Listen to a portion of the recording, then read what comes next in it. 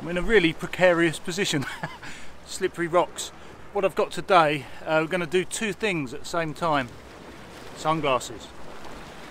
3-hook flapper, a bit of a scratching rig really. We're going to drop that out just with some fresh lug. And then I might have a little go with the lure rod, but we might do something a bit different with this today rather than bash out the hard lures. We'll come on to that in a minute. Let's tie this one up first.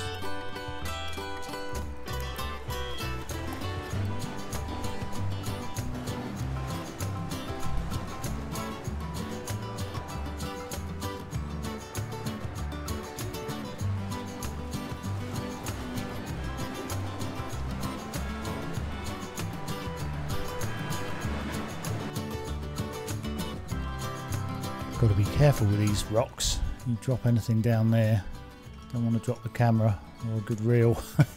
Sometimes better to put a blanket over the top. Just drop that inside those knot buoys. Always run the risk of the chain or hooking on the chain from those. I think we're far enough up tide of it. So a little bit of a scratching day, I think. See what we can pick up. What I'm a little bit more excited about is getting that lure rod in.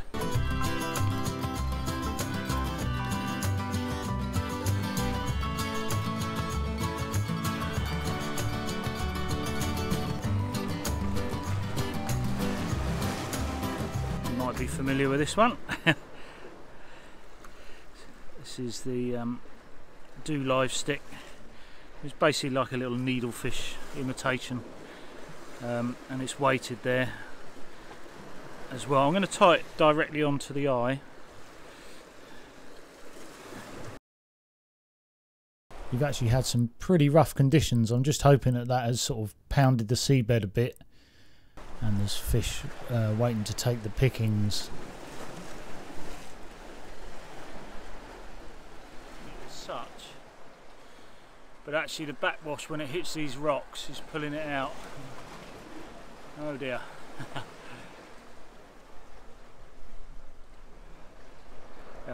What's happened there is it's just worn on the where the screw goes into the top of the lure, like this. Hang on. That bit there.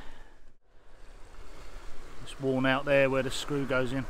So previously in the studio, just wanted to show you how to rig these. Using the twist locks by Gary Yokomoto. Basically using the twists like this. You need to be really accurate, straight the way through the middle.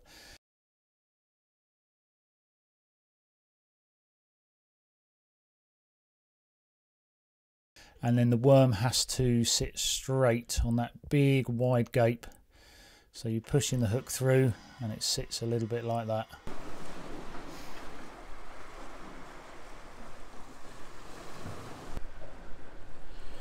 Right, next up then we'll give this little mepps a go. You can really feel that spinning round. You can really feel that spinning round when it's in the water. Really old-fashioned sea trout sort of lure. Let's give it a go. Just doing sort of a steady retrieve and let it flutter down a bit.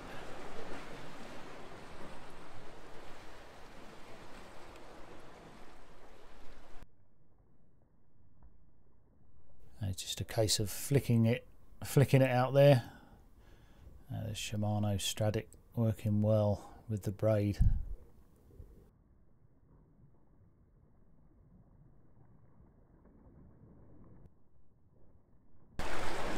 So what we're going to do next, that's the flexo sand crab we talked about during the live, and I've also done that to death on Instagram.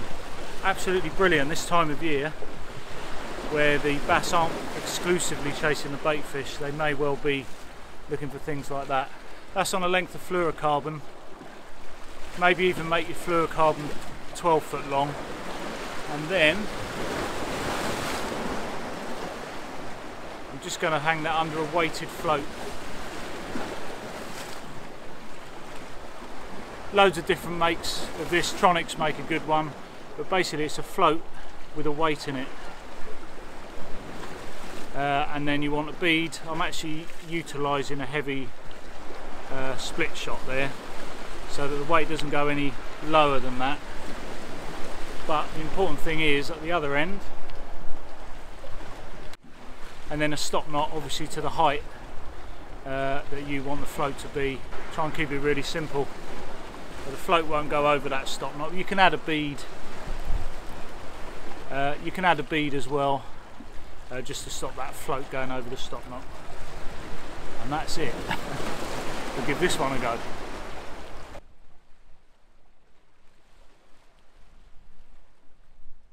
A little bit tricky to cast on these high rocks behind me.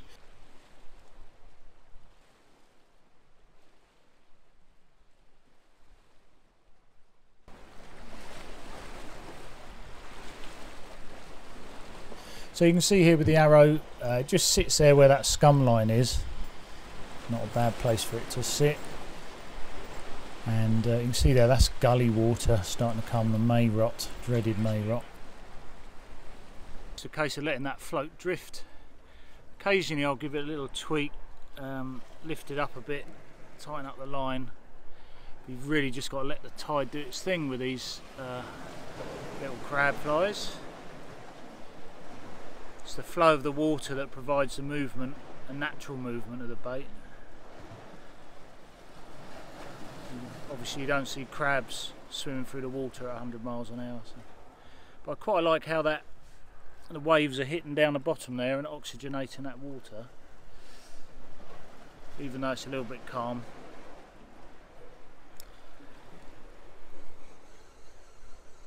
I think it's about now that I realised we did have a 3-hook flapper in. So we will check that in a minute, but I've just been consumed with playing around with the lure rod. First chance I've had coming into 2021. But stay tuned, we'll see if there's anything on that 3-hook flapper in a minute.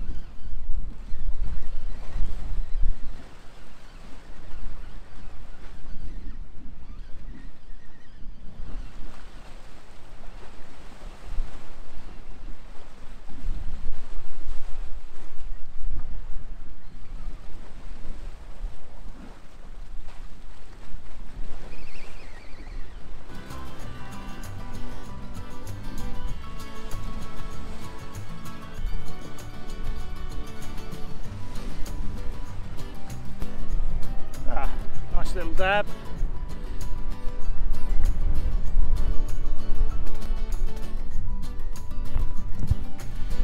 And a rockling. Ooh. Love to get it on film, that float going down. You do sometimes get bass pluck at it, and then go. So it's quite exciting when you see that first sort of nudge.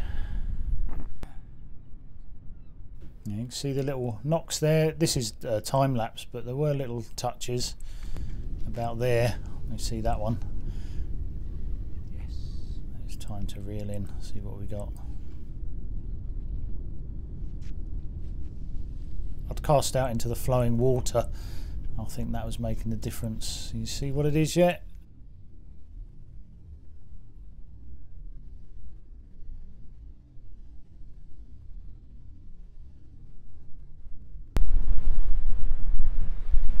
Well, little plaice.